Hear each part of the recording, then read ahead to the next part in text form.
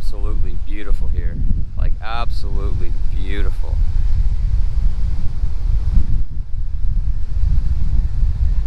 I could listen to that all day long, guys.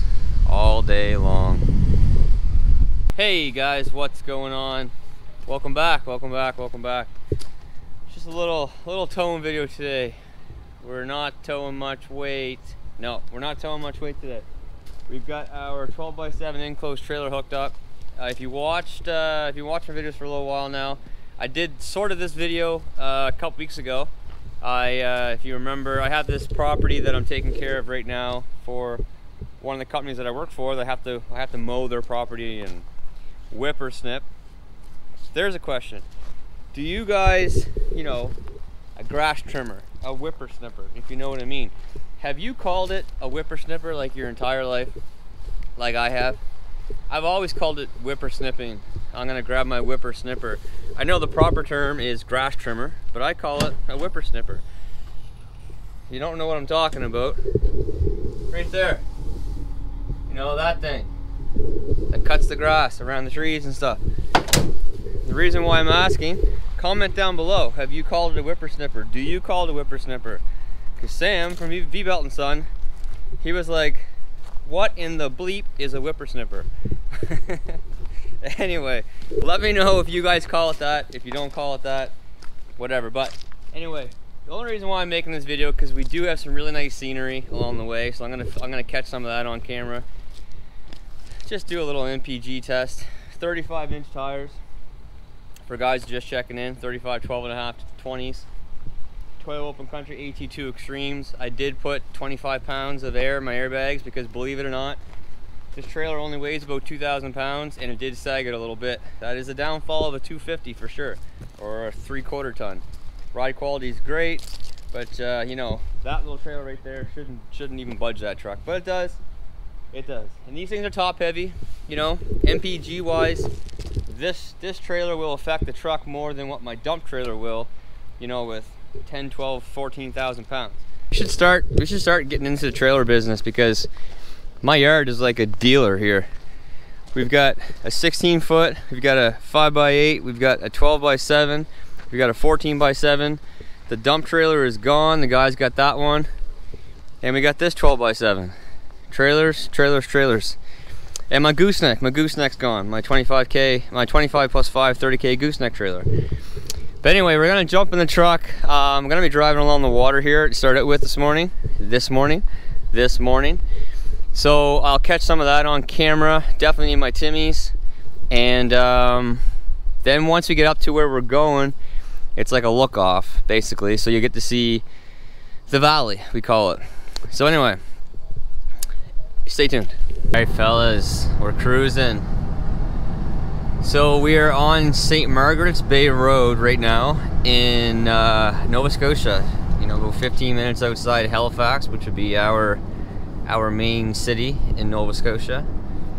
We have the water to our left. Basically, you could drive this trail for, man, 250 miles or so, basically along the coast the whole way. But we're gonna get off on an exit just down the road here. But there's some nice scenery along the way, so I figured you guys might want to enjoy that. Got my Timmies. Hi there. What?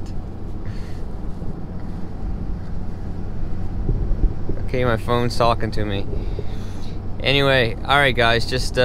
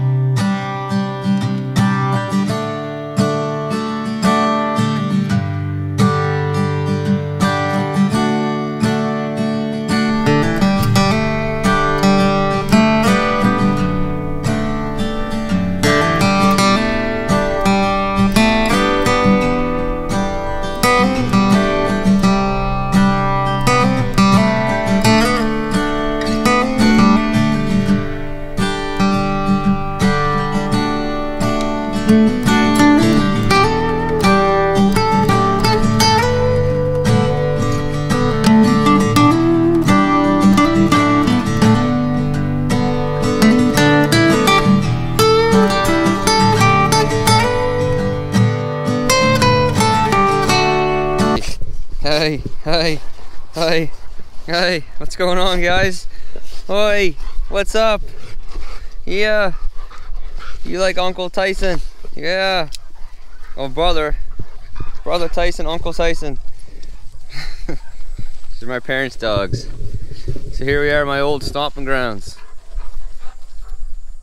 That's where my mother grew up. That old house over there. Here's my old stomping grounds.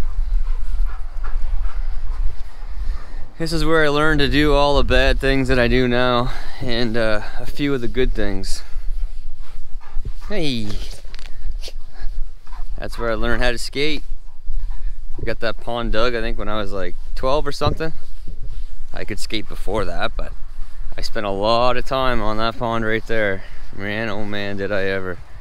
The grass is just growing like crazy. The water's so low, we need some rain. But yeah, this is it, guys.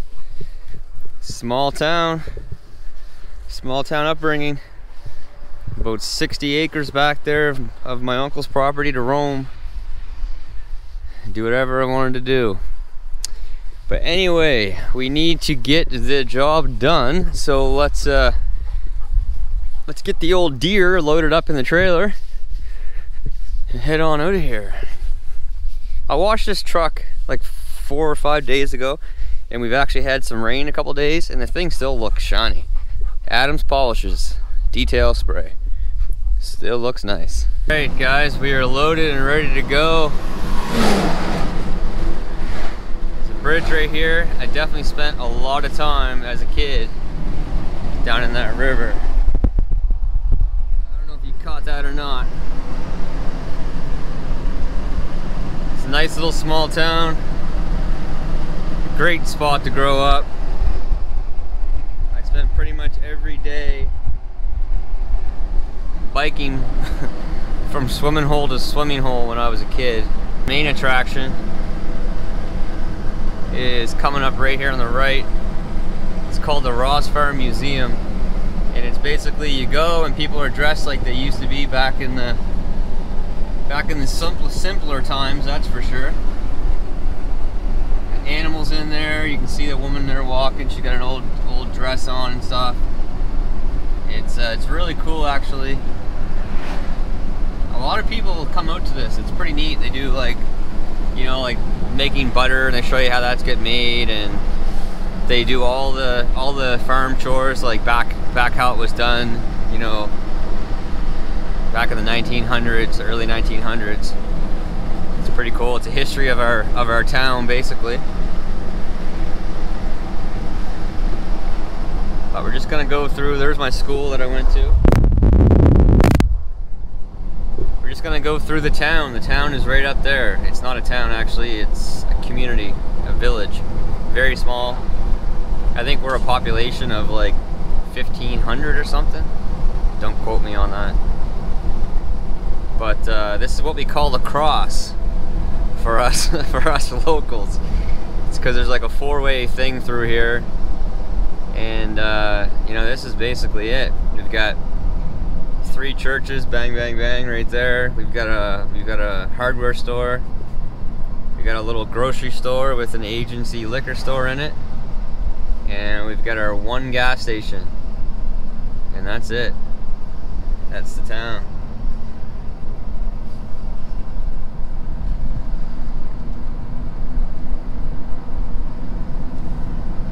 Here is, on the left is our fire hall. We actually have a really nice fire hall for such a small town. The guys take really good care of it. Have lots of dances and stuff there. So that's the fire hall. And the last thing really is our fairgrounds, where we have our Farmers Association Community Fair, which actually was last weekend, and I wasn't able to make it out because my wife is like ready to have a baby. There's where they have all the ox poles and stuff. That's brand new. They just built that this year. And yeah, guys, that's it. That's where I grew up. You blink, you miss it, but I love it. It's a really nice small town. Very friendly people. Yep. Actually, I got one more place to show you. I'll show you where you saw where my mother grew up, right next to where I grew up. Now I'll show you where my father grew up. So, you know, being from a small town, they, you know, obviously most people in this town, they met their high school sweetheart and settled down with them, had kids, and that's how it goes. But yeah, right up here on the right hand side, I used to coast down that hill a lot. Sled, coast, whatever you want to call it. Another one maybe for you, Sam. But there is my father's old house. It's abandoned right now, just like my mother's old house.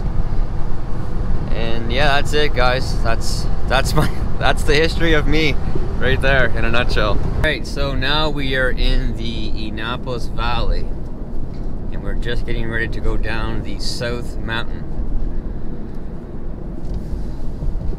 So we got the South Mountain here, and in the far distance, which the camera probably can't pick up, is the North Mountain, which we're gonna end up eventually. But we go down the South Mountain, and then down below, I will drive through there a bit, through a little town called Wolfville. I won't go through the town, but on the outskirts. Man, this road is rough. And down there is where all the farmers grow their crops, because the soil is unbelievable. Like in where I'm at, in just outside of Halifax, it's all rock. It's crap for soil. And up here, you can dig for days and barely touch a rock. But anyway, we're gonna make a turn here on the left and head up and get this job done. My ears just popped. I can hear the exhaust brake. It does work, but it doesn't work as well as what I wish it would.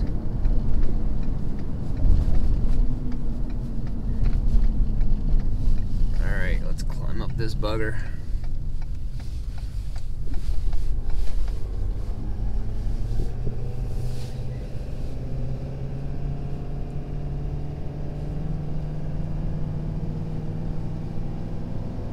Up, down, up, down, up, down. That's Nova Scotia in a nutshell, really. If you want to drive some flat ground, don't come to Nova Scotia.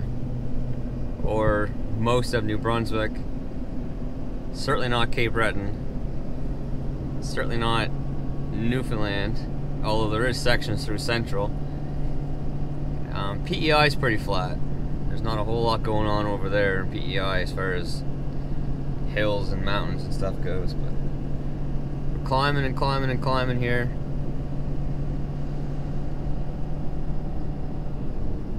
See the tower in the distance? That's where we're going.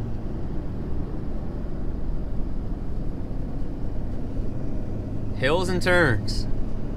That sums up driving in Nova Scotia. But it can be a lot of fun. A lot of nice scenery. Last time I came here, I missed my driveway. So I'm gonna put the camera away, and that way I won't miss it. It's a nice spot here. Alright boys, she is done. Mowed for another couple weeks. So there in the distance is the North Mountain. Like I said, right now we are on the South Mountain. In a bit, North Mountain. So that's where we're going next, but we're gonna be way down that way. So from that mountain, we'll get a view of over here. So we are now in the valley between the North Mountain and the South Mountain. And this section here is called the dikes. So they actually built some dikes because the water, the ocean, is out that way. And they built these dikes in case the water ever got so high, it would come in and fill the dikes full before it would continue to go. So they actually mow these fields. There's actually vegetables and fruit and stuff in there too.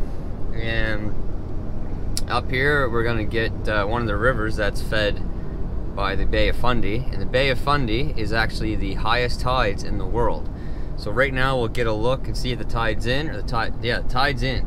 So right now the tide is all the way in. You can see the water like up to the bottom of those pillars. That tide drops like 20 feet or more. So when the tide is out, there's like hardly no water in there, and the water's actually like 20 to 25 feet deep. So the highest tides in the world. This little town here is called Port Williams. Nice little spot. That spot back there, actually, where you could sort of see that patio, that was a restaurant and a brewery there. It's a really nice spot.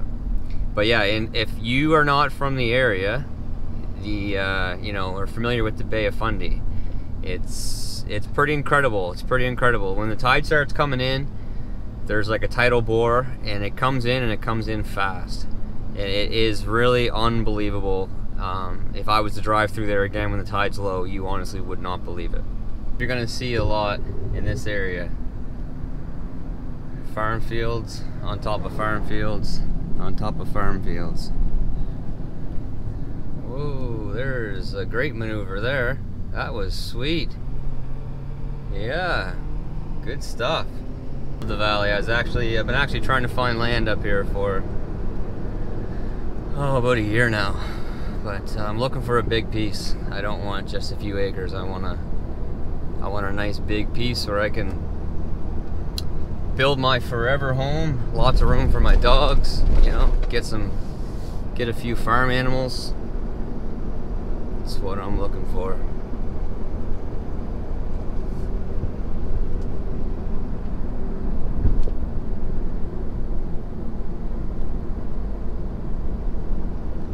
Funny, like in around Halifax and, you know, in around the ocean on that side, it could be raining, it could be foggy, and you start driving towards here, towards the valley, and you get here and it's like this.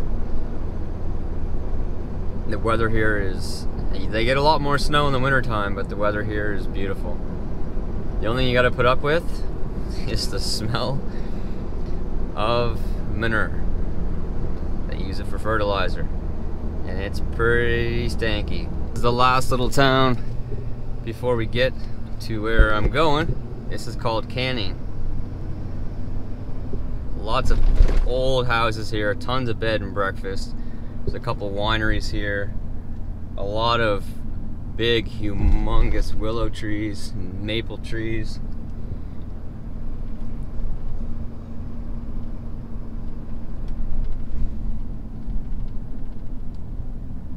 I remember this little spot, this little town most for right up here, this statue, this monument. I always remembered this place because of this.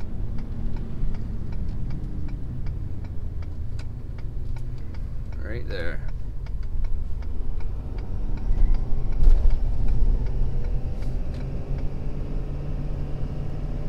Okay, so we're starting to make our ascent slightly on the North Mountain, but once we get to the base of the mountain, I'll start recording again.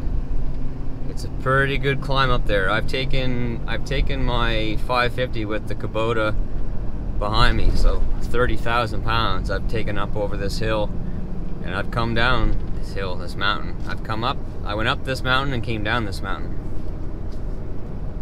And she's a good test for her, that's for sure. She's a hell of a pull. Alright, let's do it. Let's get into this.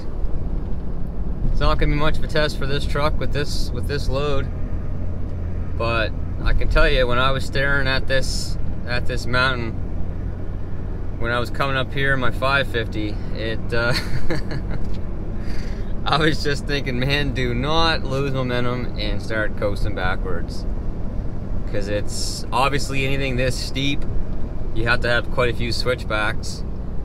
And that's what they have. Here's the first one.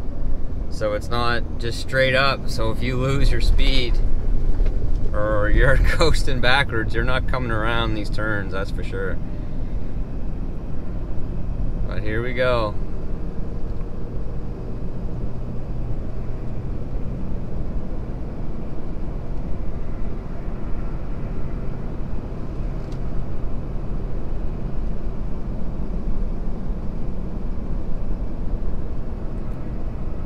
Getting real now.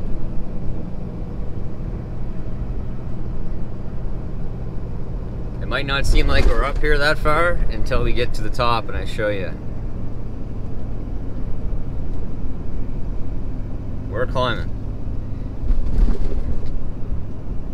Cameras don't do grades a good justice, but the footage from the top here does.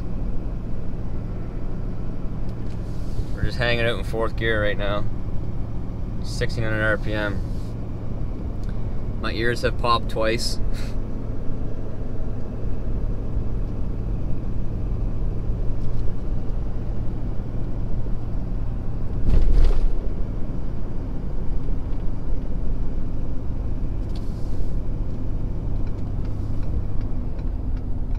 Just about at the top.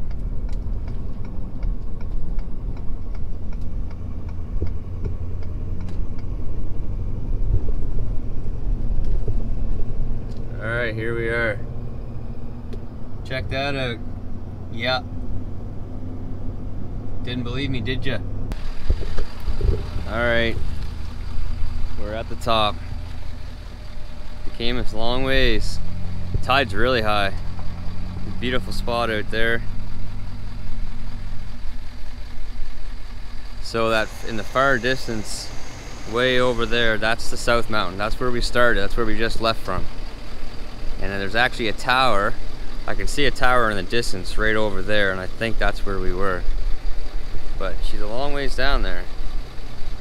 I've featured this shot in a few videos so far. We actually have a tower site right there, so I actually get to come up here fairly often, which is pretty cool. But yeah, she's nice, guys. Beautiful. This is called the Look Off.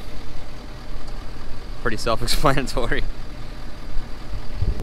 Alright, so I figured I came this far, I might as well drive another 5 minutes down the road and sort of give you a glimpse of a spot called Cape Split. So if you Google Cape Split, Nova Scotia, it will bring up all kinds of photos, you know, out actually on the split. So it's a hike. It probably takes you, I think it takes you like an hour, hour and a half to get out there. It's a nice hike, it's a good workout. And once you get out there, you have incredible view of the ocean, obviously, but a view of the sort of the backside of the North Mountain. And you can also see across to like Powersboro, and try to I haven't been down here for years, so I'm gonna try to get out there a bit anyway, somewhere I can actually turn the truck and trailer around and see if I can get a little bit of footage of what I'm talking about. Actually is like way out there, and the reason why it's called Cape Split is because like a piece of the cape, you know, broke off, and there's like a couple 100 feet or more between that piece and the rest of the land. It's pretty awesome. Like, it really is. It's a nice hike. You can go out there and have a picnic, carry a couple beer with you in the backpack if you want. It's a pretty cool spot. The tide is really high. Like super high. But yeah, it's way out there. Way out there to the end. That's what I'm talking about. This is called Scott's Bay in here. It's a nice little spot. Alright guys, so it's gonna be pretty windy. Nice breeze coming off the water. Where I was working up on top of the South Mountain, it was like 28 degrees. It's like 18 or 19 degrees here right now. I don't know if the camera's gonna pick it up again, but on the far side, that's another land mass. That's not the side where we were. So this Cape Split comes out to the point and then stops. But that's a whole nother body of land out there. That is New Brunswick, I believe. Actually, it's, you know, it's another province altogether. This is the North Mountain, we were over there, and then the South Mountain is way in the distance. And the reason why the water is that color is because along the shore here, there's a lot of like clay and red sand. So when the tide comes in, it sort of gathers it and murks it up. But here's the shoreline. You know, it's rock, but there's some red sand and clay and stuff out there that brings it in. But it is absolutely beautiful here. Like, absolutely beautiful.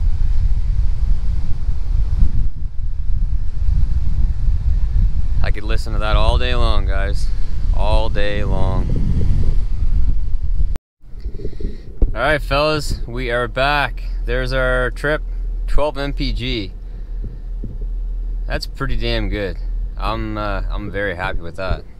All right, we're back to the homestead. Hey, buddy.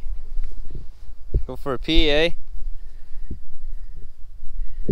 Yeah, so we are back. As you can see, the truck did really good on mileage, 12 mpg.